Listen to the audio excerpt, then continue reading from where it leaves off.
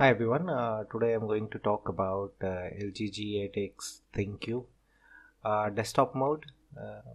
As you can see, I have connected this Pibox Type C to HDMI adapter, and my lgg8x is now in desktop mode and it's showing on my monitor. It's interesting that nobody talks about this, but this feature is there. Even LG does not show this on their website or anywhere else. Just connect the Type C adapter to your monitor, open this, you will see desktop mode on your phone, set it to desktop mode, and it should be good to go.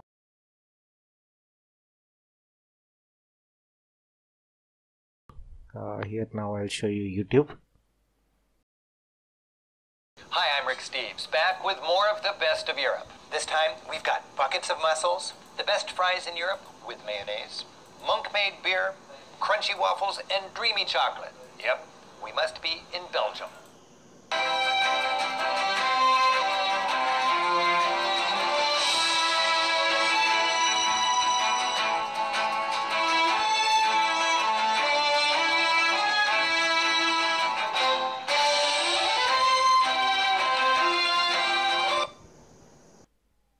So as you can see, YouTube is playing very well. The quality of the video was very good, acceptable at HD, full HD.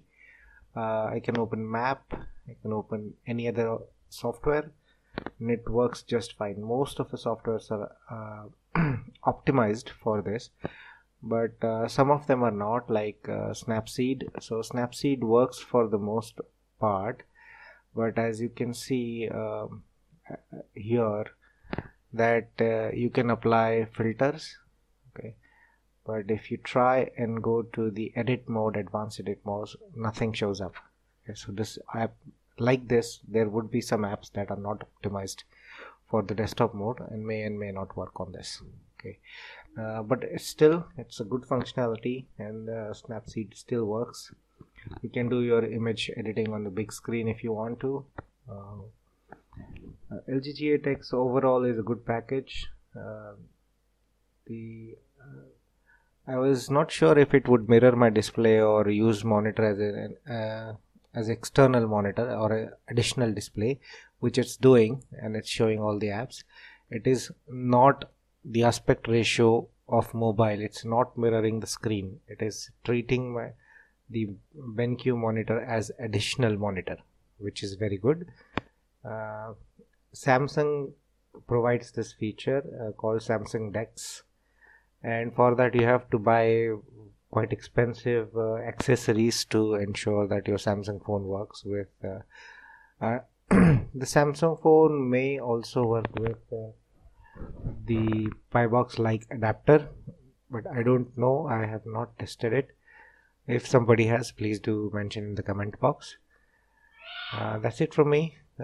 As you can see, I will just show you a few more apps that are working fine, okay, and that are optimized, as you will see here now.